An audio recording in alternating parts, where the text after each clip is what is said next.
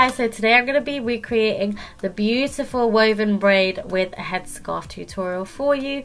So what I'm going to do is I'm going to just section off my fringe. I'm going to pull the hair on either side just from behind my ear because that's how much hair I would like for my fringe, but it's up to you guys how you'd like to style it.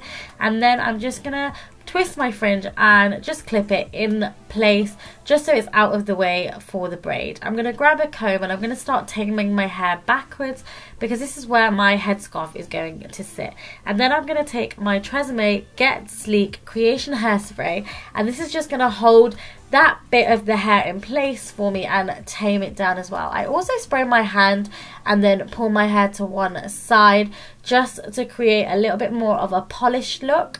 And I'm going to secure this in place with a rubber band just to the side.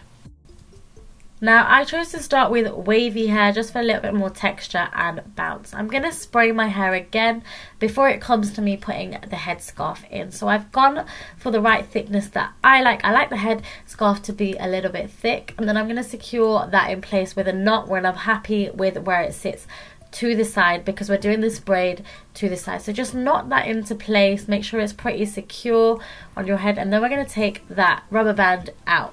So what I'm going to do is I'm going to spray the hair again just to tame any flyaways and polish the hair off a little bit before we start the braid. And then we're going to do a simple 3-strand braid. So we're going to use the headscarf as an actual section of the braid, and we're going to just start braiding the hair all the way down. Now the headscarf creates such a pretty look to our braid. I really love it. When you get to the end, I'm just going to do a simple knot using the headscarf, so splitting it into two, which can be a little bit tricky.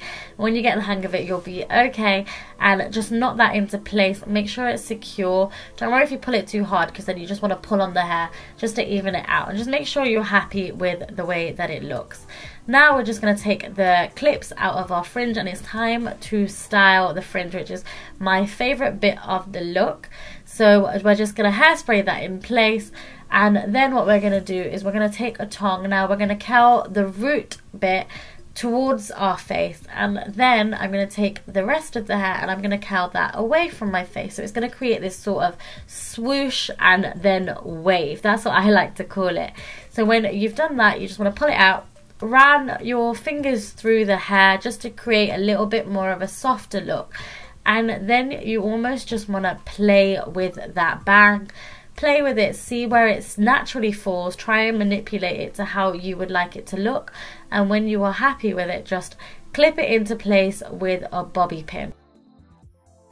When you are happy with that section, you just want to hairspray it in place again just to lock that look into place.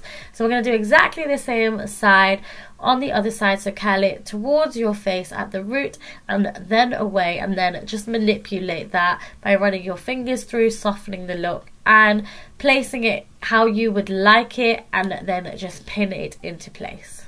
Finishing your look off, you'll just want to add another light mist of hairspray on the braid and on your bangs just to lock the look into place, and that is it, guys. So I hope you really enjoyed this tutorial. If you did and you want to see more, then make sure that you subscribe to the ATH channel. Thank you so much for watching.